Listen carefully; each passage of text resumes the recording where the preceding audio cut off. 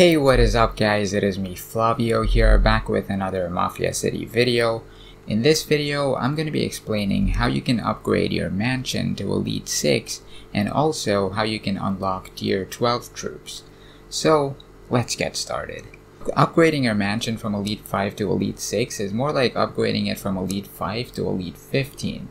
Because you don't just have to do one upgrade to get there, you need to do a total of 10 upgrades. Also, apart from the regular requirements like having an Elite 5 wall and enough resources and blueprints, you also need to fulfill extra requirements for each upgrade like killing 2 million crew members of your own and healing 500,000 crew members. If you don't want to meet these requirements, you can also spend 2,000 blueprints to skip them. In total, you need at least over 12,000 blueprints to get your mansion from Elite 5 to Elite 6. But if your goal is to unlock Tier 12 troops, you'll also have to unlock the Family Training Center, which not only requires you to get your mansion to Elite 6, but also requires you to get your 4 camps to Elite 6 as well.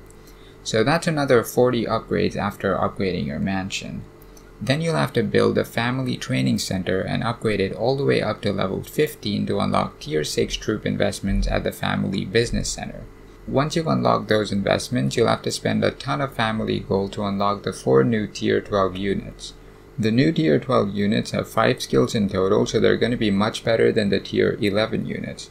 They're also a lot more expensive to make since they cost 2 latent energy per unit instead of 1.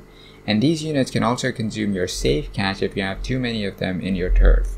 So that was pretty much all I had to talk about the Elite 6 mansion and Tier 12 units. I'll also be adding the requirements for the new building upgrades and family investments to the requirement list post on my website as soon as I find them out. Before I end this video, I'd like to thank all of my patrons for the support. If you want to support me, there's a link to my Patreon in the description below. So that's all I have for you guys in this video. I hope you guys found the video helpful. Thanks for watching the video guys, and I will see y'all in the next one.